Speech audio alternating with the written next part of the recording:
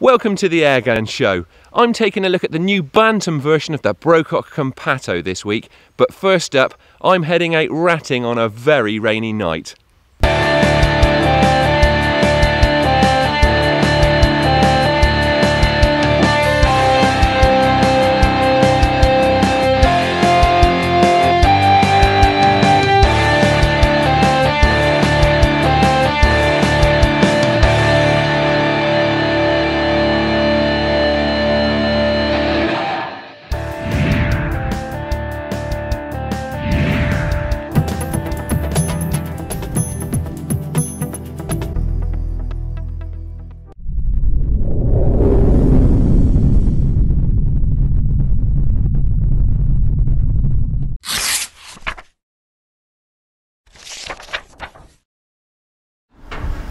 I'm out ratting tonight. Now, the weather is absolutely atrocious, so we've not gone with our first choice venue. We've had a couple of very heavy rainstorms. There are more forecast, so our top priority was just getting some shelter. So I've come onto the farm where I can shoot indoors. Now, if the rain continues to be heavy, I don't think there are going to be many rats moving, in all honesty. On top of that, I have shot this farm very heavily over the last few weeks. But that said, as you'll probably hear during the course of the evening, the cattle are in, so there's their feed for the rats to target. There are lots of feed stores and silage clamps here, so all being well, there should be one or two moving about. We'll just have to cross our fingers and see what happens.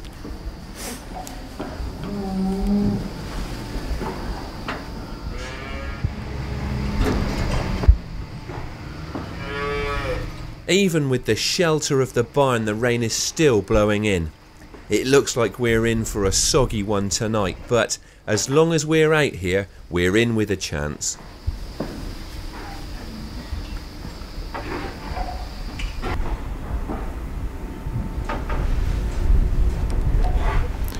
Right, well, there's nothing moving at the moment, so I'll just take a moment to talk about the kit I'm using tonight. Now, this has become my pretty much standard ratting setup of late. The gun is the Air Arms Ultimate Sporter. That's in 177 just because that flatter trajectory makes it a little bit easier in terms of getting hold over and hold under right.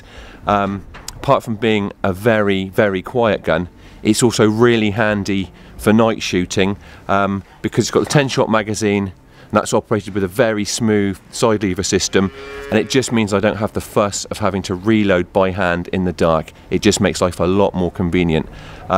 It's quite a long gun, but I've managed not to knock it yet, and unless I'm really moving around through the confines of the farm, it's not a problem. It's also very accurate, which is a great help when you're dealing with what is a very small target. The scope I've got on here is the MTC EVX. Now, one really handy feature on this is the fact that it focuses down to about 10 meters, which is useful when you're hunting at close range like this, and it just helps to keep the scope picture from being too blurry. Now, also, I keep the magnification down to about 6 times when I'm ratting. Now, that gives me slightly wider field of view than you would get on the higher magnification, and it just makes it a little bit easier for spotting, gives me quicker target acquisition, and just enables me to pick up on those shots a little bit more quickly. The scope's mounted with my usual sports match mounts, and onto that I've got fitted the NiteSite R-TEK unit. This evening I'm using the Viper, and that one lends itself more to close range work really. It's a perfect tool for ratting, although that said, I've also used it for rabbiting, and although it doesn't quite give you the detection range for real long range spotting, for shooting rabbits at typical airgun ranges, it's well up to the task. One of the great things about the NiteSite is the fact that it just fits straight onto your usual day scope. So there's absolutely no need to re-zero because all of your aiming points remain exactly the same as usual. So you've got that familiarity right from the outset. One of the things that did take me a little while to get used to was the fact that because your crosshairs appear on the screen that's mounted above the scope, you need to shoot with a head-up shooting position, which for me made shooting freehand feel pretty peculiar. Now, the easy way around that is to either shoot from a bipod or on sticks like I am tonight, in which case it's absolutely spot on, no trouble at all to shoot with your head up. And in fact, something I've done quite frequently, particularly when using a gun that's got a flat stock like the Ultimate Sporter, is actually shoot with it down on my lap, rest the gun on my lap and just look on the screen that way, and it shoots perfectly well like that. Another really nice feature of the NiteSite is the fact that on the R-TEK unit you've got one-touch recording, which means you simply press the record button on the back of the camera module and whatever appears on the screen is recorded directly to an onboard micro SD card. Now I'm hoping that we're going to get the opportunity to film a few kills tonight, but it's looking pretty quiet at the moment. Had we gone to the venue we were planning to shoot at, I think it would have been much more productive, but the weather's dead against it. Where we were hoping to go is a trout farm where we filmed several episodes in the past, and it really is, in terms of a ratty habitat, the absolute perfect storm. It's got a river flowing through it, and waterways are generally like ratty highways. If you've got a stream or a river flowing somewhere, then you've generally got rats coming and going, and if they find food, they'll generally set up residence. Now, obviously at this fish farm, the trout are fed pellets, and a large amount of those get spilt every time the trout are getting fed several times a day, and the rats quickly cotton onto that. They've got a very easy, high protein food source there, so the population very quickly escalates. Now, in the past we've had some very busy nights there. What I'll generally do there is raid the pellet stores, put a few piles of pellets out to attract those rats, which have obviously got a real taste for them, and we'll just sit back, usually using the NiteSite, and wait for those rats to come out, feed on the pellets that we've put down, and then pick them off using the stealth of the night vision. It can be really brilliant shooting. Right, well that's enough chat for now.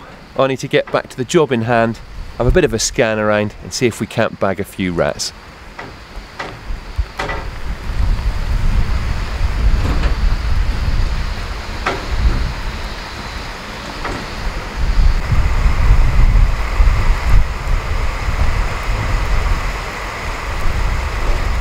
We've had to wait a long time for a couple of really heavy downpours to pass, but as the deluge dies down, it looks like there are some rats on the move, and these ones are very close.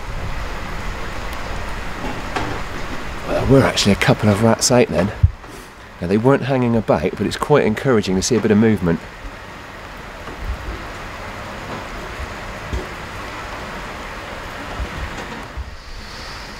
And one of those fidgety rats is soon back out.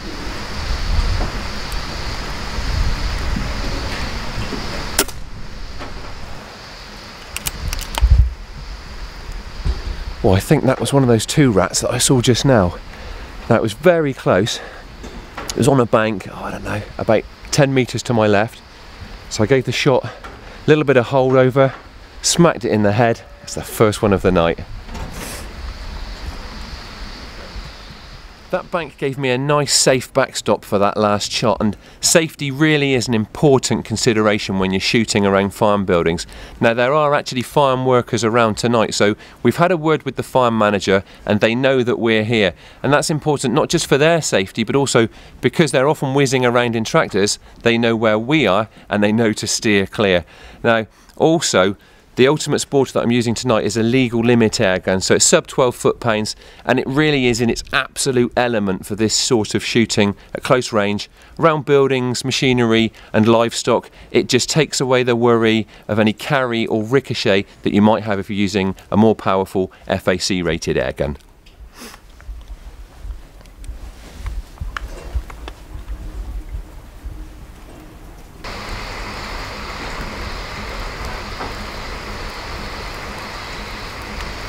This isn't a busy night's ratting by anyone's standards, but we stick with it, and as the weather relents once more, I managed to pick up another rat on the screen of the NiteSite.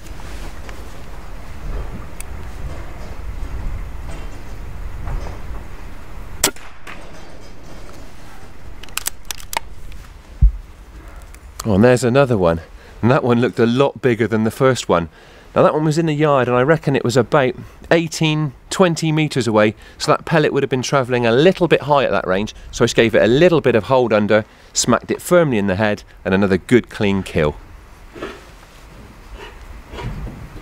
I continue to scan through the darkness but fail to detect any more rats. The rain is really coming down now. And it just seems that the rats have got more sense than to venture out in this weather, even if we haven't. Right, I'm going to make that do for tonight because it really has gone completely dead now. We've been here for a couple of hours and the 2 rats that we did have, they were out and about and moving when the weather had let up a little bit in between the showers. They were presumably venturing out to feed, but it's really closed in now. It's absolutely bucketing down and they seem very reluctant to come out. So I'm going to call it a night and head for home.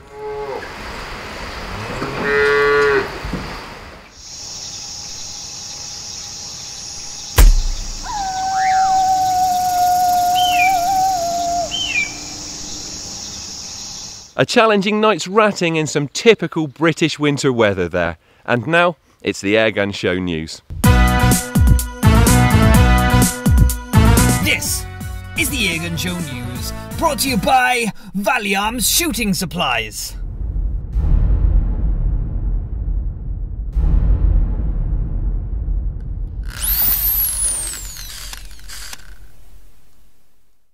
Airgun licensing comes into effect in Scotland from Sunday. It's expected to leave up to 400,000 airguns unlicensed, even though their owners applied for one, which means that they have to put their airguns into storage or give them to a licensed mate. If you already have a firearm certificate, you'll be able to wait until your current FAC expires before getting an airgun license, but you won't be able to buy any more airguns until you get one. Check out the full details on Basque's website. Daystate has unveiled the details of its new Saxon air rifle, the first iteration of the newly revised Wolverine. The updated rifle features a reworked valve system and a new Gary Kane stock, as well as a bolt that can be changed from right to left in minutes. Available in 177 or 22, the limited edition Saxon sells for just under £2,000. Just 150 are being made, so if you want one, get it quick. Good news if you're a Basque member, you'll be able to get into the Game Fair 2017 for absolutely nothing. Complimentary entry is offered for all Basque members to the event at Hatfield House on the last weekend of July. Organisers said that next year, the Game Fair will be bigger and better than ever, with a focus on shooting's positive role in the countryside. And finally, it might still be December, but the February edition of Airgun Shooter goes on sale today. Inside you'll find a head-to-head comparison between 2 springers from Cometa and Webley, a how-to guide for woodland hunting success, and an in-depth review of Kral's Puncher PCP. Plus there are hunting features from Matt Manning, Ian Barnett and Mike Powell. And you get the chance to win a BSA Ultra air rifle worth £570. Don't miss Airgun Shooter in all good news agents now. That was the Airgun Show news. And a happy new year to you all.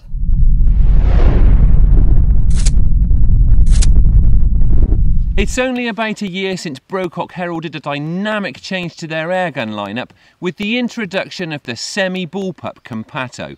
Well, nobody can accuse this British airgun manufacturer of resting on their laurels, as they've recently unveiled the Compatto in its new Bantam guise. And as you can see, it's a pretty impressive piece of kit. You don't have to be Sherlock Holmes to spot the big difference with the Bantam. It's a buddy bottle airgun. I think the chunky bottle at the fore end makes this version look even better, but it also gets you a lot more shots per fill, plus some very tasty high power options.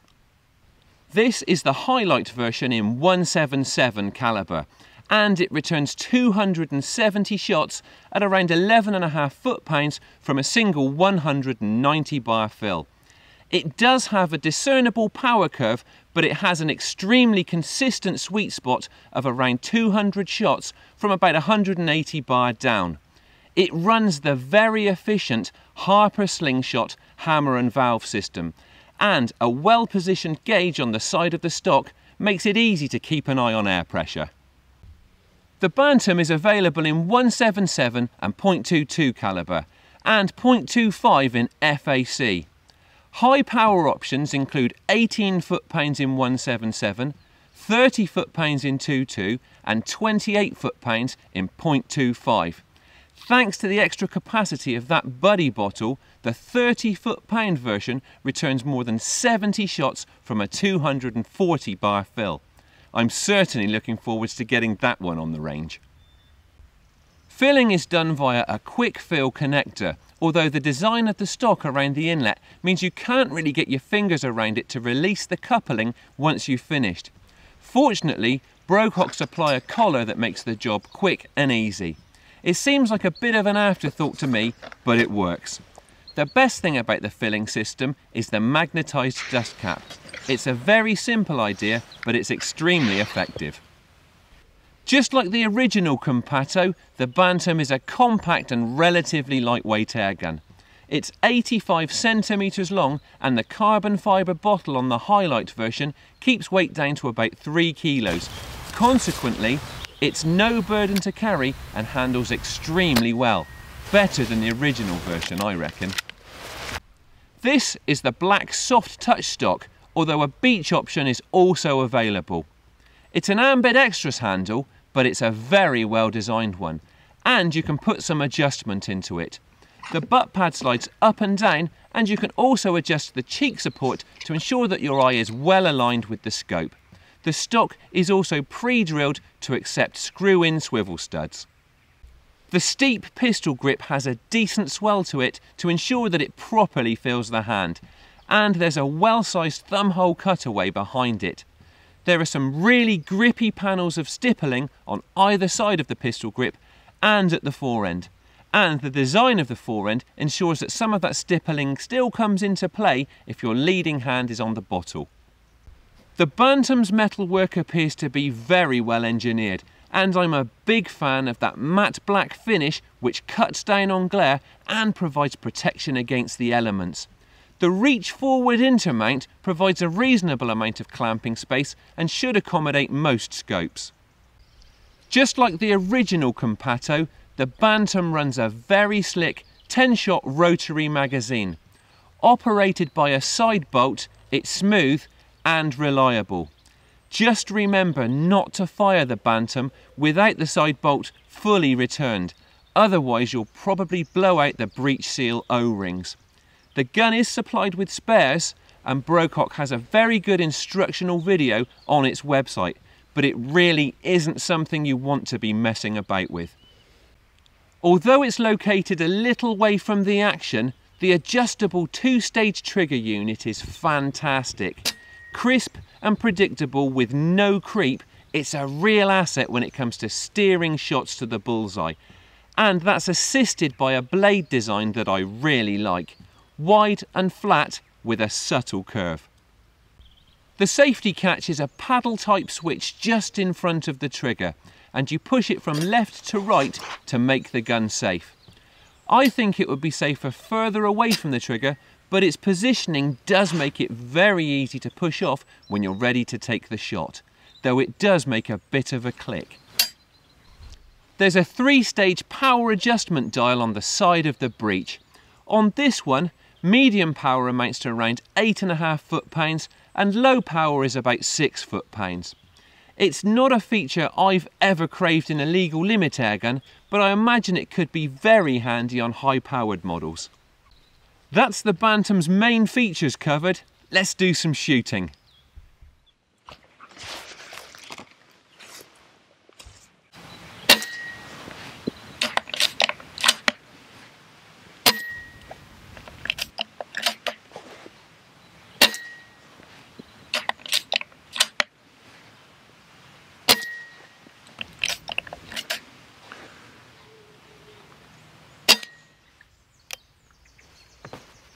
Well, that is a fantastic group.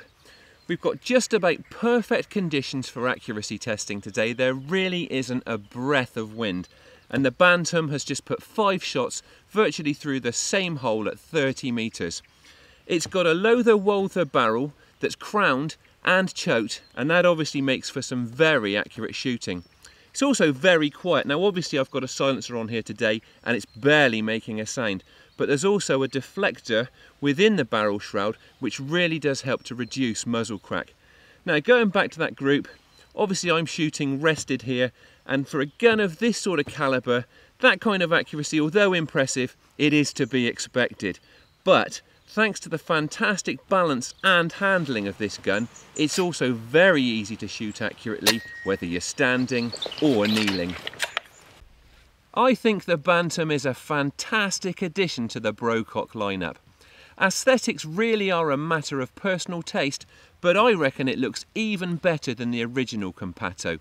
It also handles better, plus it gives you a heck of a lot more shots per fill and some very exciting high-powered options. Prices start at £749. This model, the all-singing, all-dancing Highlight Soft Touch, retails at £889.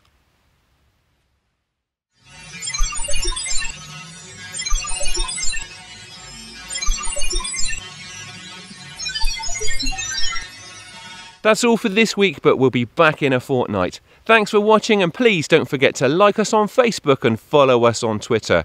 And if you aren't already a member of the BASC, have a look at their website and check out the benefits you could be taking advantage of through Airgun membership.